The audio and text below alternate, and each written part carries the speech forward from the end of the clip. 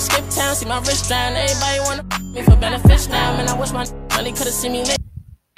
Yo, what is good? I'm back. Today I just want to talk about some things relating to the future of theme parks as well as coronavirus and whether the theme parks are going to be opening this summer. There's a lot of rumors going around, people throwing out dates like June 1st, May 1st, mid-May, mid-June, whatever really they can think of. They're throwing it out there with no real evidence to back it. And I'm here to try to clear it up a little bit and give you guys some information about when it would end. And you guys can make your own decision on when you think it would end.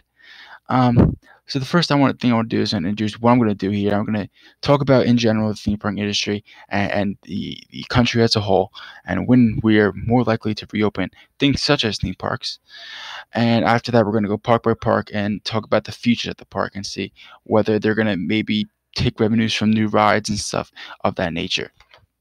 So first, I'm going to talk about the three phases of the reopening for America, right? And say phase one, as we can see in this diagram here, it's just small steps towards reopening, right? There's no really large groups, and that's kind of what we're transitioning to right now. And then after that, we're going to go into phase two, which is we're starting to reopen stuff, we're starting to reopen businesses, and people are starting to go out. And then eventually phase three, where we return to normal operations with social distancing. And towards the end of that phase, as we progress through it, theme parks are going to reopen and everything's going to go pretty much back to normal. A lot of people are saying that phase three is going to require a vaccine. I don't think that's true. I just think we just need to see a continuous decrease in coronavirus. And what scientists are saying, what researchers are saying, are that in order for us to really officially start phase one, right, which is what we're looking to do, we need to see a 2-week period of consistent declines. Before, we've seen like a 1-week decline in coronavirus cases, and then it shoots back up, and 1 week shoots back up, right? And the reason is because different parts of America are peaking at the same time, at different times, right? So New York, New Jersey peaked a couple weeks ago, but somewhere like Ohio is not really at that peak yet, so it's kind of averaging out. So that's the reason why we haven't seen that one clear peak yet. And once we see the indication that we have that peak, and right, we're going to go on a 2-week period, we're going back down, that's when we can really start phase one. And then from there, people are estimating that it's about a 1-month period between each phase, between phase one, phase two, and then phase two and phase three. So at best, this is at best, we're looking at a July 1st-ish, early July opening. And that's at best. That's if coronavirus stops tomorrow.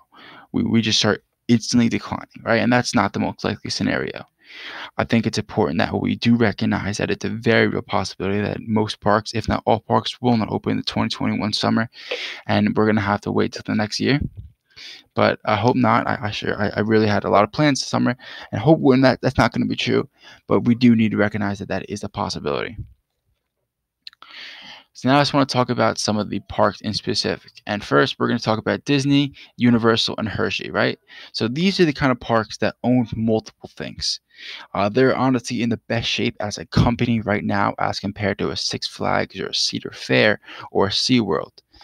For Disney, let's look at them for example. Only 20% of their revenue is going to come from theme parks, meaning that they're going to get their revenue from other places during this time. Disney Plus, like ESPN, and like stuff like that on TV. Those revenues are actually going up right now because people are at home kind of doing nothing.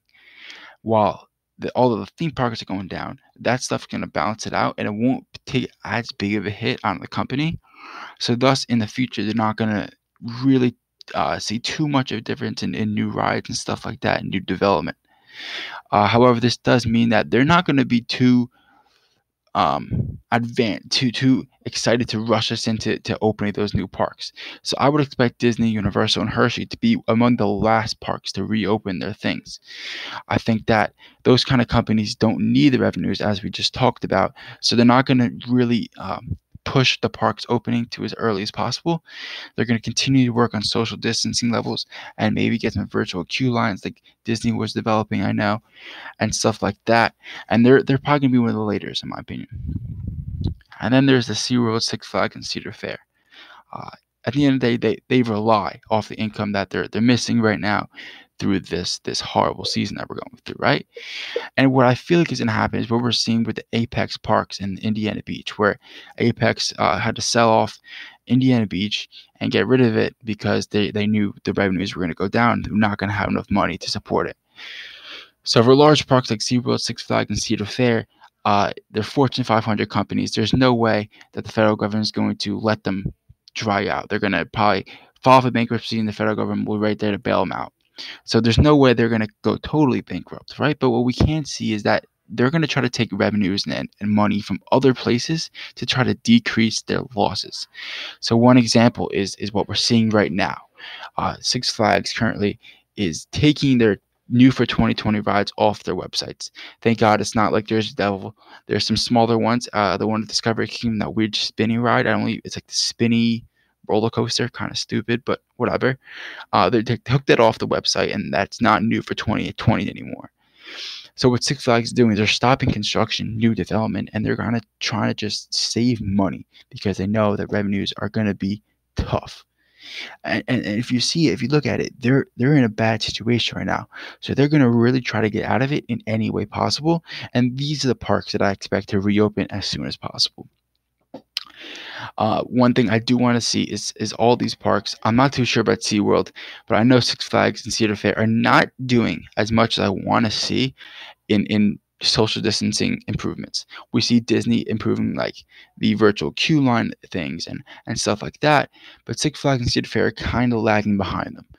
Six Flags can definitely maybe convert their Flash Pass system to a virtual queue line completely, but overall we need to see more if we want it to reopen faster. And seeing the indications of they're taking precautions already as to we're taking away these new rides, as well as they're not doing as much as they can for social distancing. We understand that they understand we're not looking too good. We're not going to reopen anytime soon. Outside of that, I do think that if I had to guess, I think Six Flags and Cedar Fair parks are going to open mid-August to early September for the haunt season, whatever it's called in Cedar Fair and Fright Fest and Six Flags.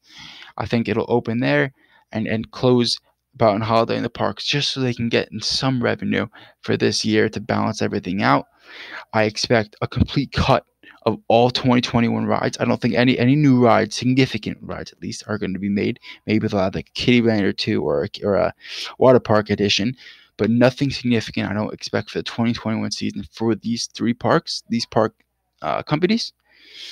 And overall, I just think they're going to try to rush it in. Hopefully we see more social distancing improvements, and I'll keep you updated on that kind of stuff, what they're doing as a company overall, and how they're going to fight this.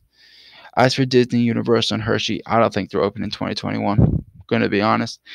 In 2020, excuse me. I think they're going to open 2021. Disney, Universal, they're year round. So 2021 is my opinion. January 1st, they'll be reopened. They'll have all these new social distancing, and they will be completely fine as a company. We won't see any difference in construction or whatever. And I think those parks will be overall okay as compared to the Six Flags and Cedar Fair. I guess that's about it. Thank you guys for watching, and just make sure to like and subscribe and comment down below what you guys think about this whole situation and where you think these parks are going to go. I'ma skip town, see my wrist drown. Everybody wanna me for benefits now. Man, I wish my money could've seen me.